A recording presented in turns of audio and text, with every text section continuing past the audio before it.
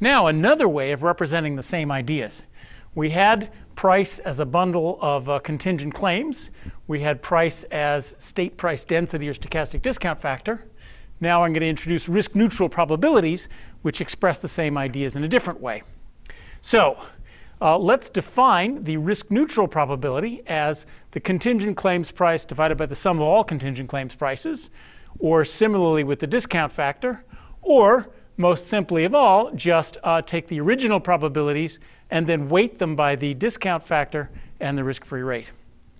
What happens if you do that? Well, if you plug this definition into our pricing formulas, you'll find that now the price can be expressed as 1 over the risk-free rate times the sum of the risk-neutral probabilities times the payoff, or the expected payoff divided by the risk-free rate. But I use E star because we're not using real probabilities, we're using these transformed probabilities.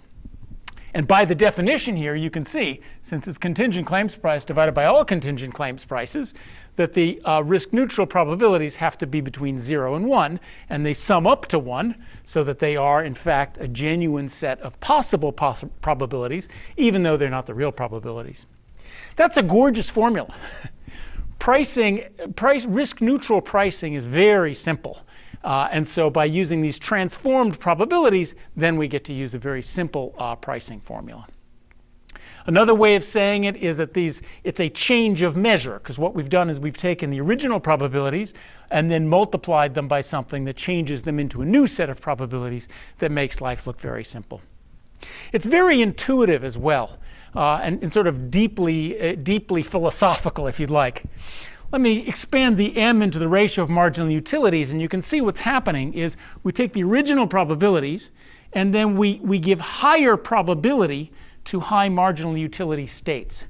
So the risk-neutral probabilities, they overweight unpleasant states of nature where consumption is low and marginal utility is high. And that's a very intuitive way of thinking about risk aversion. People who are risk averse pay too much attention to very unpleasant states of nature. People who worry about planes crashing, planes don't crash that often. Well, if you worry about it a lot, you're showing your risk aversion, and maybe that's a rational thing to do.